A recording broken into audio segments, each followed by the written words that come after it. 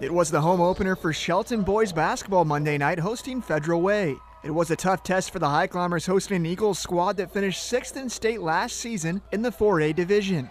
Federal Way jumped out to a big early lead, up 29-4 after the first quarter.